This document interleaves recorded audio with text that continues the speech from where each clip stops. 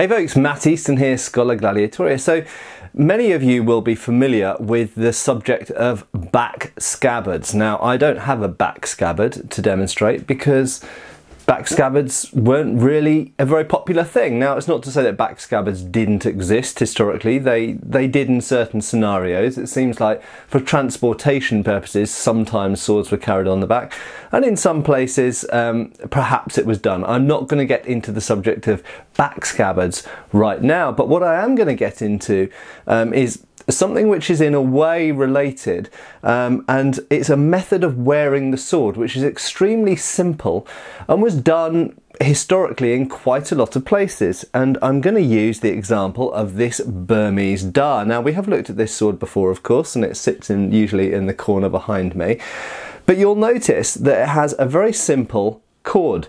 Now, this is actually a suspension system which we see on earlier, prehistoric actually, a classical era and potentially even Bronze Age swords. And in addition, ethnographically, it's been used as a method of wearing and carrying in many different cultures. We find it in Southeast Asia, but we also, to look to a completely different part of the world but at the same period, we also find it in the Sudan, for example. We find it with the kaskara, and we even find this sort of method sometimes used with the takuba as well. So in that part of Africa, this was a way of wearing a sword. Now, very clearly, it's very simple. It's simple to make. I'm going to talk about how convenient it is in a minute, but additionally, it's also very convenient for people who aren't necessarily wearing belts. Now, if you think about it, belts, in a modern context, belts are usually used to hold your trousers up, aren't they? But of course, if you look at medieval Europe, for example, a belt, for the most part, goes around your waist, not around your hips. And performs a slightly different function. Because it goes around your waist, around your thinnest part, in other words, with your hips below, you can suspend a sword from it quite conveniently, and that's the obvious place to hang swords and daggers and various other things, pouches and all sorts of things from. But if you're talking about a place where they're not wearing belts around their middle, or indeed they don't want to wear a belt for reasons of convenience, because of the lifestyle I have, maybe they're living in densely forested areas or mountainous areas, or they're dealing with sort of getting on and off animals quite a lot, horses and stuff like this. There might be various reasons why you don't want a sword flopping around low down at your side, and that's where this comes into it as well. So not only is it a very simple way of wearing a sword, but it's actually really convenient way. And to go back to why I mentioned back scabbards at the beginning, it's because I think that movie and TV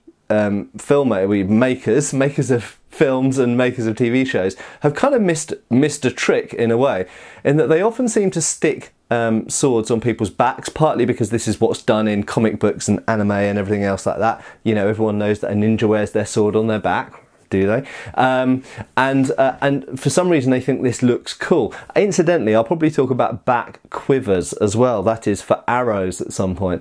Back quivers did exist, but they were nowhere near as common as you might think if you take your knowledge from just watching TV or movies. Side quivers were far more common, just in the same way that wearing swords at the side was far more common. But this is kind of wearing the sword at your side, but it's kind of like wearing it on your back as well. And it's very simple to make one of these. If you've got any kind of loop or strap or anything, you can attach it to a scabbard at 2 points, one at the top, one about a third or halfway down, and all you do is you just simply, depending which side you want to wear it on, I want to wear it on my left side because that's what I'm most used to, you stick your arm on that side through and then stick it over your head, and bam, it's done. It's that easy to get it on and off, and it's actually really convenient place to wear a sword, and you can wear it at various different angles. You could wear it sticking up, or just by pulling the strap around a bit, just stand up a bit so you can see a bit lower, it hangs more horizontally, so you can very easily adjust it. You can easily switch it from having the edge at the front to having the edge upwards or backwards, whichever you prefer. Obviously We all know that katanas, for example, in Japan are generally worn edge up, although tashis are worn edge down. And various other cultures prefer to wear their swords edge up or edge down. Obviously, if it's a double-edged sword, that point is moot because there is no up and down. You have one edge up and one edge down. But if you think about someone who's living in the forests of somewhere like Borneo, if you look at Bornean headhunters, for example, or indeed if you look at Burma, if you look at Burmese people living in forests, this is a very, very convenient way to wear a sword because your hands are completely free. It doesn't flop around much. It doesn't stick down low. So if you're climbing over stuff or moving through foliage, bushes, stuff like this, or climbing over logs, it's not going to get in the way. It's super quick to get on and off. It doesn't require any other clothing items. Now that's very important because of course if you're living in a jungle, then for the most part you're not going to be wearing lots of clothes.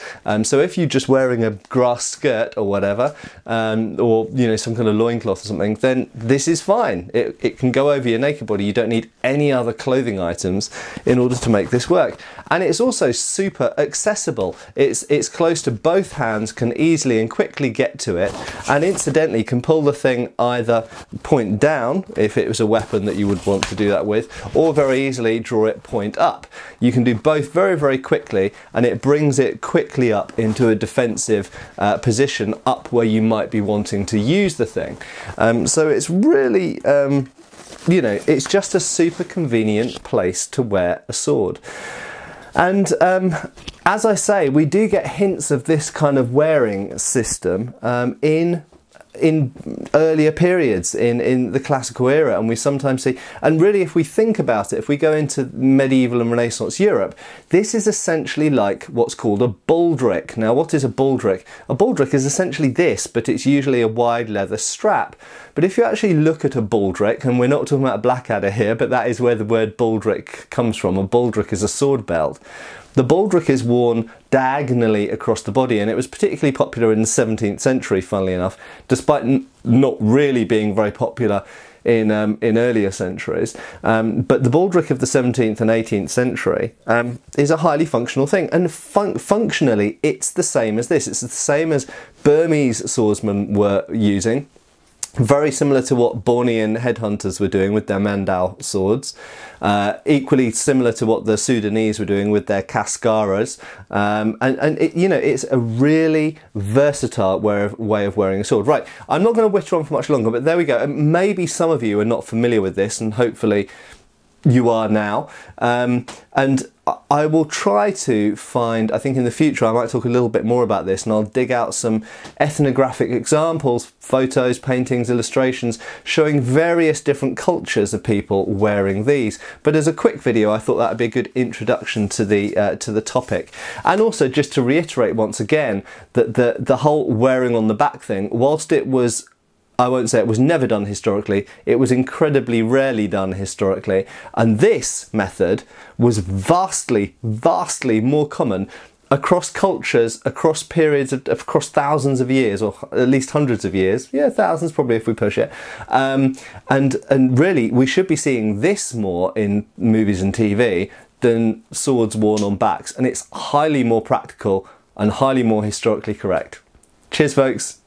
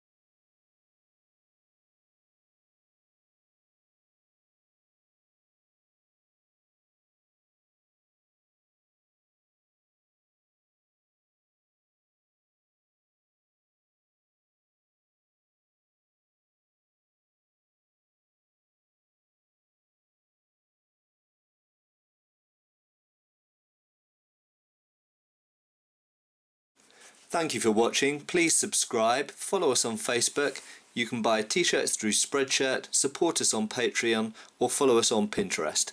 Thank you.